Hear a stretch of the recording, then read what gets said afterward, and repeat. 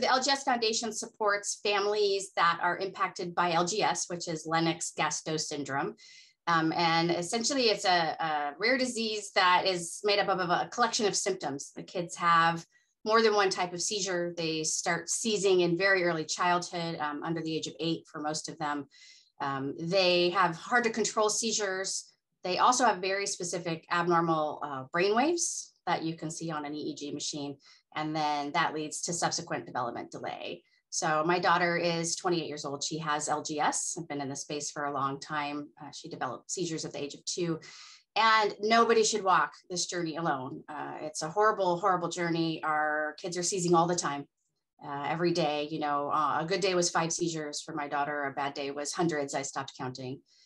And so we live in crisis mode. So we're really here to support our families to try to make finding the information they need to make decisions about their child's medical care and their lives easy for them to find, and to really push research forward in this area.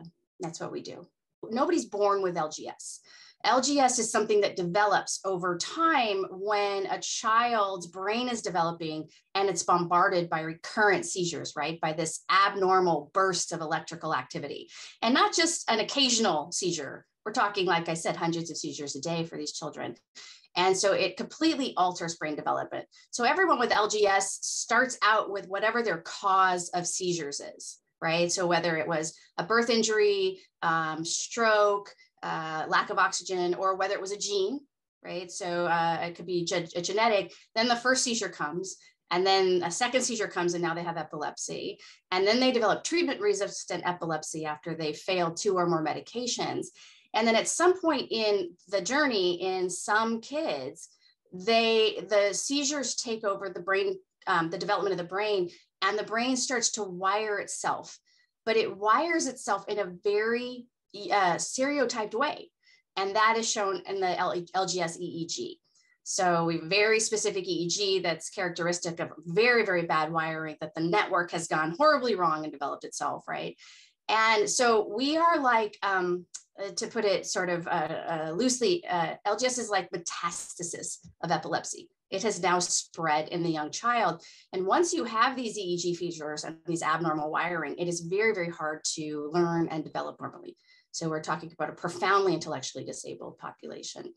And so, you know, we're not dealing with the same issues as families who are introduced to their first seizure, right? We're all seizure veterans by the time you get to the LGS field.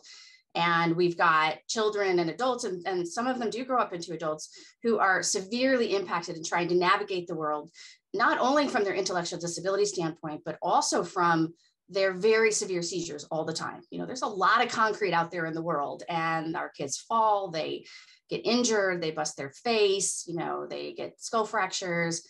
And then they have a really high issue and recurrence of seizure clusters, seizures that cluster and don't stop, which is a medical emergency that you can die from. And also seizures that don't stop on their own, also called status epilepticus. So here's a group of people that are just living in crisis mode all the time. And I think it's important to have a community. In fact, sometimes I think that's what all we have is a community. We don't have seizure control. We lock ourselves in our own home because living with LGS is so hard. And, you know, we try to navigate the world, and sometimes it's only another parent who can help us to figure out how to do that navigating.